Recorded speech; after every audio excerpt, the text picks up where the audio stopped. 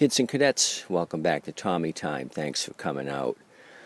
What we are looking at today is a 2017 Husky LC221A as in Alpha. It's got the 675 engine on it. Scrapper called me last night, said he had the machine, it looked pretty good, could he bring it by, that it runs. So his definition of runs and what I say runs seem to be different. It would start when I got it off the trailer, and then it quit out when I was checking out the all-wheel drive. Same thing, second time around, started it, and then it stalled out. So he wanted to know what I would pay. I told him $30. He said, how about $45? And by this time I had looked it over and noticed some discrepancies. So I wasn't willing to pay the $45. I was willing to pay $40, so I got it for $40, but it's got issues. So that was checking it out in the dark with a flashlight. Now we're going to be able to check it out the next day here in some better lighting. So let's see what the issues I found are and try starting this thing. It may have a contaminated fuel or a dirty carburetor. He said he pressure washed it prior to bringing it to me to clean it up, so I don't know if that was an issue, if we got water in the tank somehow. But let's start out by looking at the air filter, see what the maintenance level of this Husky is.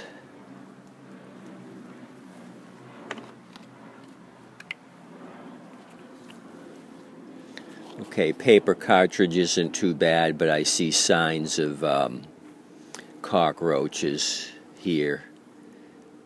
They've eaten some of the paper, and I see a bunch of droppings. So it would appear this thing sat in a shed somewhere and the cockroaches went to town. I see a lot of droppings here on the air filter backing plate.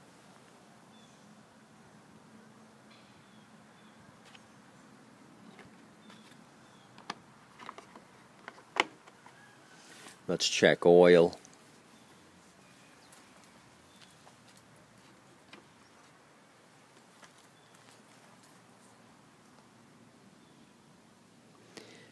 It has oil, it's in between the two circles. It just would be time for an oil change.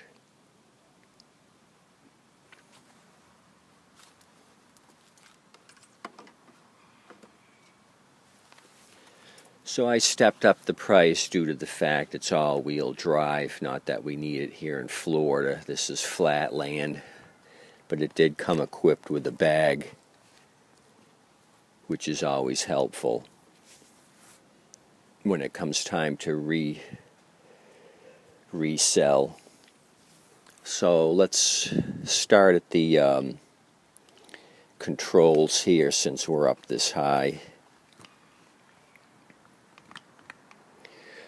First thing I noticed was the controls for the self-propelled are really weak. You almost have to have it in the bar in the up position before it takes all the slack out of the cable. There is a kink down here in the plastic where the cable is bent. Both cables are rusty. So when I had initially started, I engaged it. It didn't seem like the front or the rear wheels were engaging. One set was, the other wasn't. By that time it had conked out. I tried it again to see if I could determine what was failing, front or rear. What I end up doing is tilting the unit back and engaging the front wheel drive so I can see if that's turning.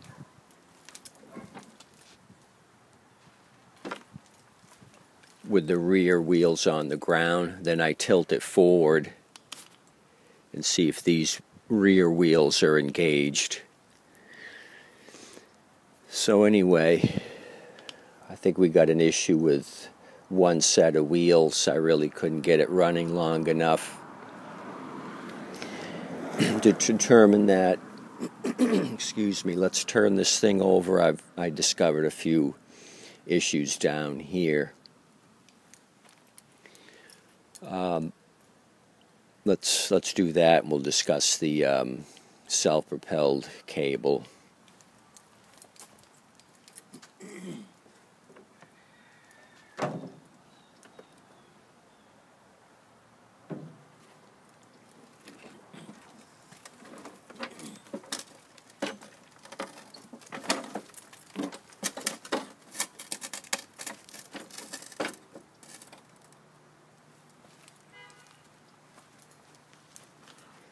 I'll take you off the tripod.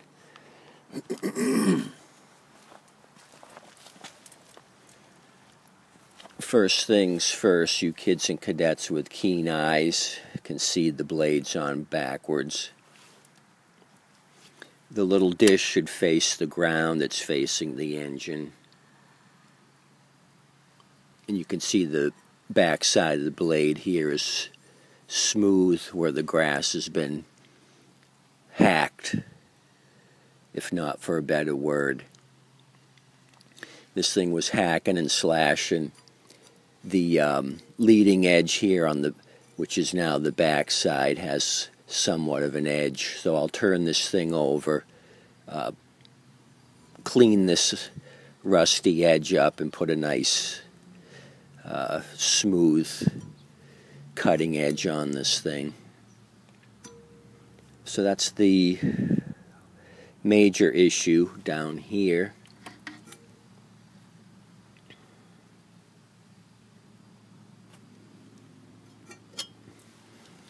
The other issue is with the pulleys.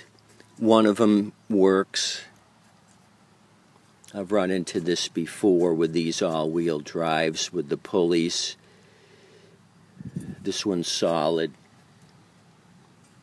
Does not move, and this one barely moves. Well, it moves about 3 millimeters and stops, so this thing is locked up too. So that may be an issue with our self-propelled. The belt is just sliding over the plastic and not rotating. What'll happen over time is you'll get a flat spot here on the plastic where the belt is actually worn a flat spot down. So there may be a flat spot here, and then one right here where the blade belt has been going over the pulley. So this is a one belt, runs the front wheel drive and the rear wheel drive. So back to the cable, I wasn't sure about pricing on the cable. I looked it up last night. You could get one on Fleabay for $9.99, Amazon $12.99.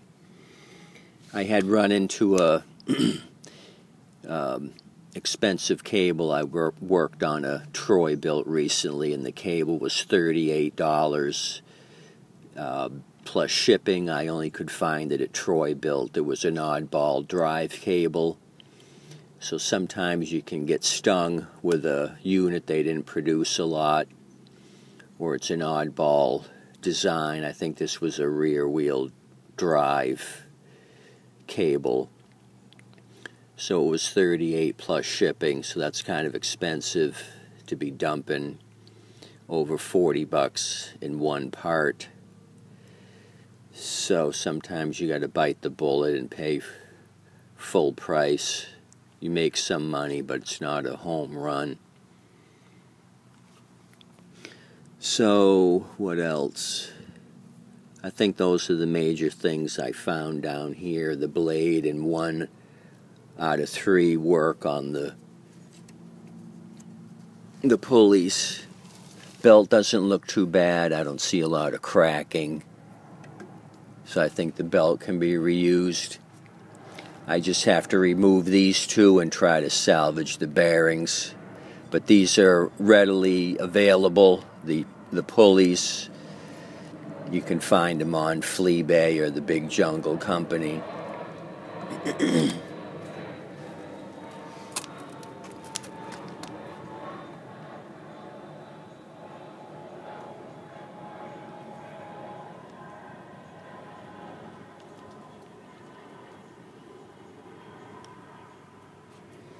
So let's turn this over and see if it's going to stall out on us. At the minimum, we need a carb clean.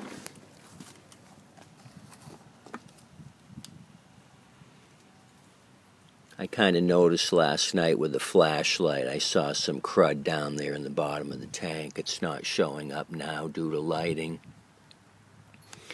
But I think we got to get rid of this gas, possibly clean the carb. Let's try this automatic choke. It's a pull and go.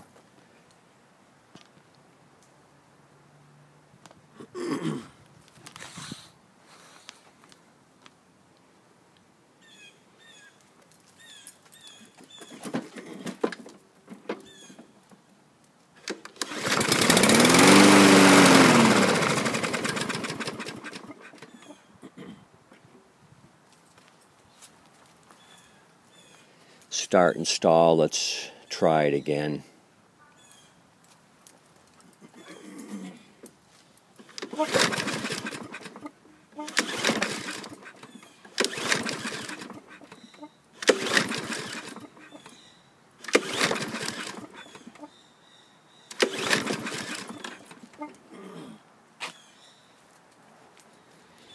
We don't have crapola. Let me motivate it.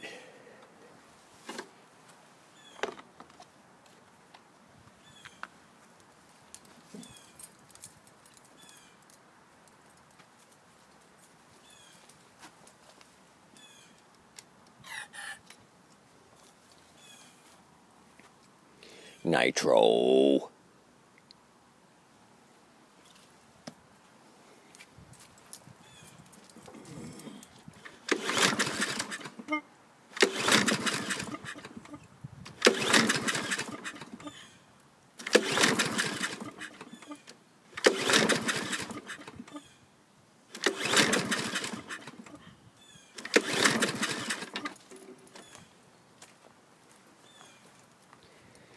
It did better in the dark. It ran for a few seconds last night each time. Now it's not giving us crap.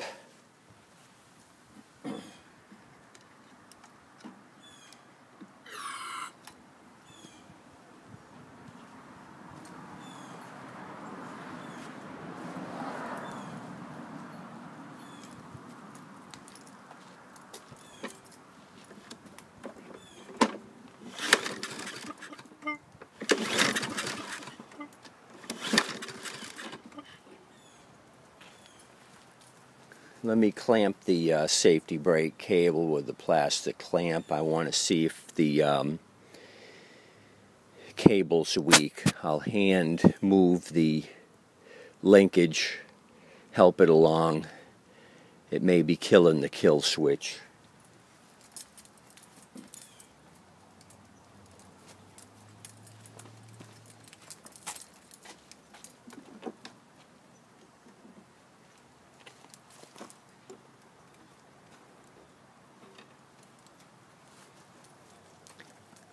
It didn't seem to move at all. The cable is pulling it tight.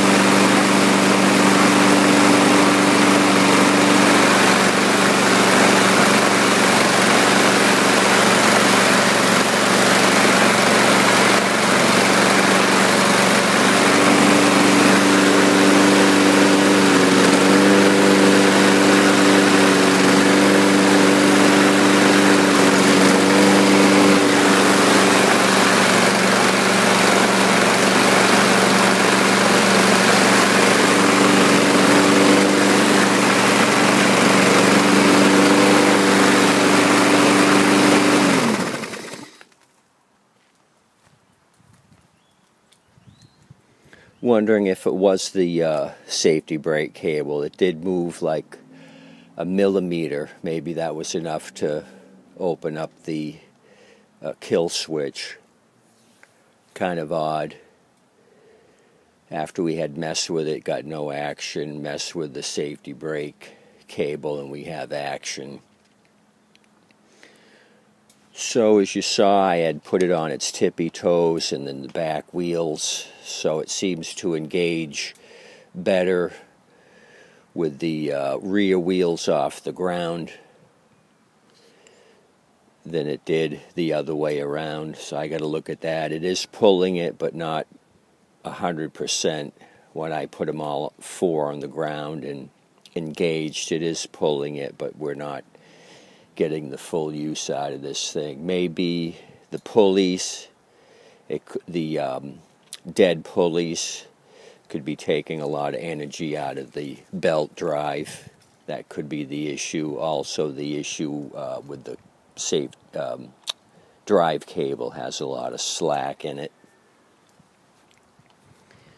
So let's do a little experiment. I'll just try starting it now without pulling the linkage back and see if it starts on its own.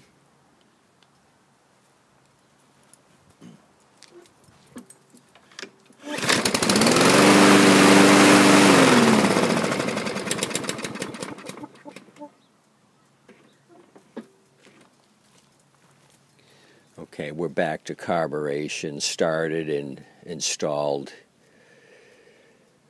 If it was the safety brake cable, it wouldn't have started at all. We're back to square one again.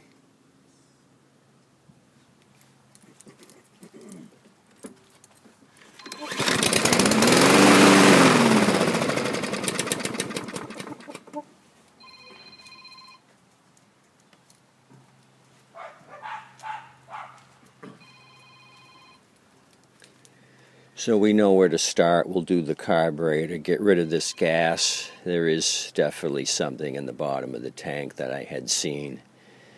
Could be water. So we'll do that, and then I'll try to salvage the two bearings on the pulleys, see if I can get those to operate. And then I'll check the drive system after that, see if it makes a difference, see if we have even pulling in the front and then the rear wheel drive. So hopefully the pulleys cure the issue. If not, then I'll move into the cable. We'll get a new cable on it for $10 on Fleabay. So 2017 Husqvarna, the 675 EXI. I think we can do something with this. Maybe a little high on the initial cost of this thing with $40, but I think we can do something with it. Okay, that's all. You kids and cadets have a good day. Please tip your waitress and wait staff accordingly. They do a great job. Thanks for showing up and checking out this Husky LC221 Alpha.